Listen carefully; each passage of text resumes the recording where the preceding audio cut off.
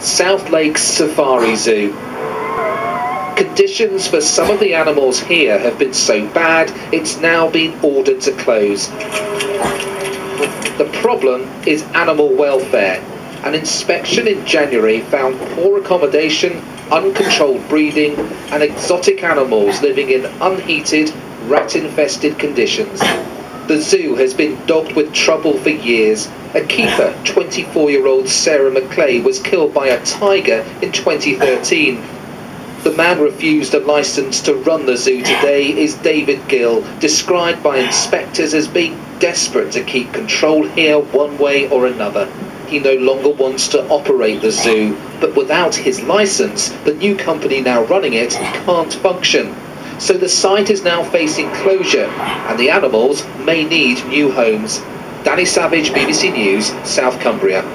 Well, let's talk now to Kirsten Pullen, who's Chief Executive of the British and Irish Association of Zoos and Aquariums. Thank you very much for joining us. I understand they're not a member of your organisation, but just tell us, if you would, we've heard about some of the things that were going on there. What do you make of what was happening to these animals? Well, it's clear that there are some very real concerns about the welfare of the animals within the park. There seems to have been some very clear breakdown in management practice that have led to the worst outcomes for some of the animals that have been involved. And that's something that is absolutely shocking and very distressing. Both, I know the keepers there will be very passionate about the animals they work with, but also from the wider zoo community that works so hard to maintain high standards of welfare and activities for conservation within their zoos. And let's just talk about David Gill. He's now handed management of South Lakes over to the Cumbria Zoo Company Limited, but effectively they don't have a licence because he's the licence holder. So what happens right now? Yeah, so this is the slightly awkward situation that Barrow Council are now in and have to deal with as the licensing authority for the park. The decision yesterday, which I completely support, to refuse David Gill a licence, does leave them with looking at what they have to do. Now, there is a 28-day period where David Gill can contest that claim, and we have to wait and see whether he does. But the council now also have to make a decision on whether the new company that want to run the zoo are in fact a capable company of doing so and improving the standards there for those animals. And also the concerning thing at this point is that there are animals there in the zoo today. Can we guarantee that they are being looked after? The keepers will still be in place there, but again, this is where we need to make sure that the standards, and the council have to look and make sure that the standards are being raised within the zoo and the animals are getting their needs. This is the difficulty with facing when closure of a zoo, particularly a zoo that does have large animals such as white rhino, as South Lakes Safari Park does.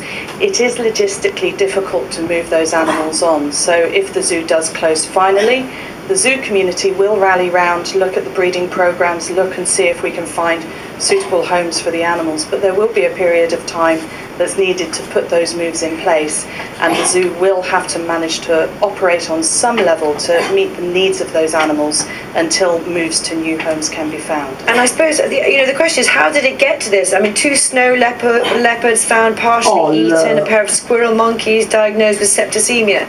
How did it get to this? I mean, are they regularly inspected, and how could it have happened? Zoo licensing in the UK is run through the local authorities, but there are regular inspections. A licence is issued for 6 years after an inspection, and then every 3 years on their interim there is an inspection to see how they go, and experts come in both from the local authority and from DEFRA to check on what's happening in the zoo. And this is part of the process that has led to this investigation into the causes of the deaths of the animals there and the outcome the other day.